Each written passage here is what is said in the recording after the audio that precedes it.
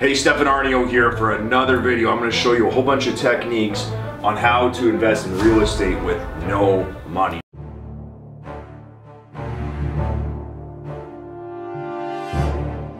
Now, my name's Stefan. I started with $1,200 in real estate age 22.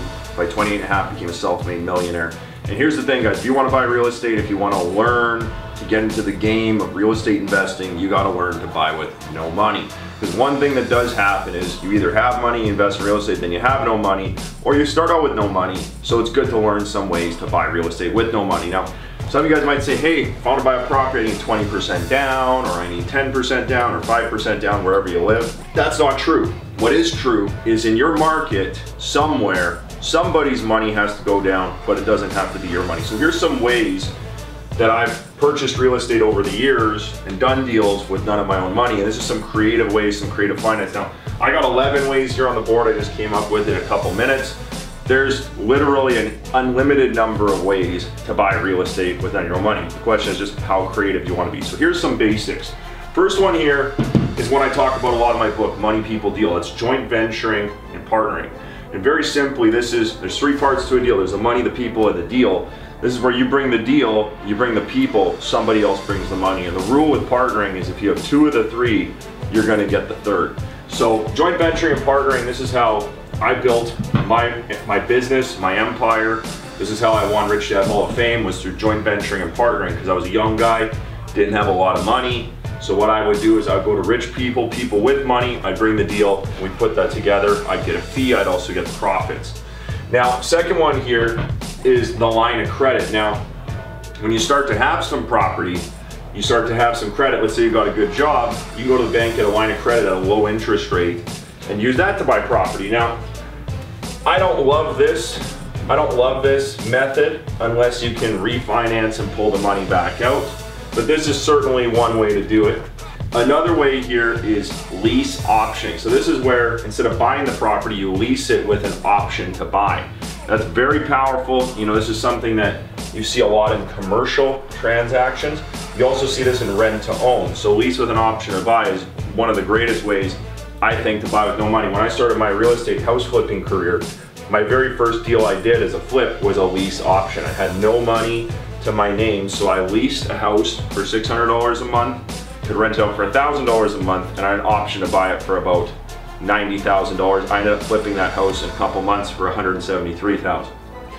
Next one's a straight option. So this is where you can knock on someone's door or go talk to someone and you can offer them a couple $1,000s for the option to buy their house in the future. So maybe you have a neighbor, you want to buy their house next to your house, you can say, look, you know, Mrs. Smith, I know you want to stay here for the next, what, 10, 20, 30 years, whatever it is. Let me be your buyer. Let me buy in the future. I'm going to give you $5 grand today, and we're going to lock in the price. And whenever you want to move, we're going to buy at today's price. So this is a way to control but not own.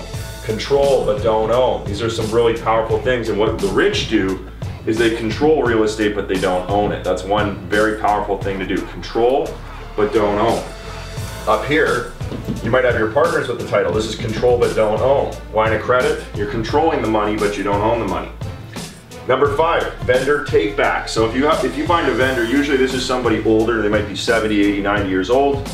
They want to get out of their, let's say, apartment building or get out of their property. They might give you a vendor take back, as in they'll be the bank. They'll give you a mortgage and you pay them. That's in the United States they call it seller financing. In Canada, we call it vendor take back. It's the same thing. And I've done deals with vendor take back. Here's the thing about vendor take back. Probably 1 in 50 deals is a vendor take back. If you learn how to joint venture and partner, which is what I teach in Money People Deal, I teach it to my coaching students, this is the most sustainable thing. Number 6, promissory notes. If you're dealing directly with the vendor, you can make a promissory note. This is a great way to take care of a down payment. Number 7, hard money. Hard money is a very powerful way, especially if you're flipping properties. These are private lenders that will lend to you. They're a little bit more public than private, but these guys done a lot of deal with hard money over the years.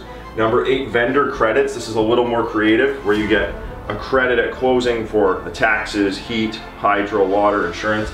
This is one way to create equity on closing.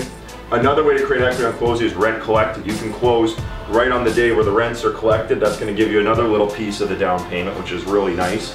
That's one way to get in with a lot less money. Number 10, credit cards. If you got some 0% credit cards, maybe like an MBNA or a Capital One. With my first couple deals, we did a lot of 0% credit cards where we borrow for 6 months or 12 months. 0%, use the money for renovations, fix and sell the property. And then number 11, this is one I was looking at last week, and I've done a lot of store credit. You go to the hardware store, get store credit for your materials, and that way you don't need cash. So a whole bunch of creative ways here to invest in real estate with none of your own money. You know, this is stuff that you can do it, you can use it. You do need to be educated. You do need to, you know, come take a class or get a coach or someone to help you with some of this, because some of it is technical. But if you want to know more about this, this is the best one here, joint venture and partnering. Check out my book, Money People Deal. 20,000 people have read that book, over 20,000 now. Great book, great technique.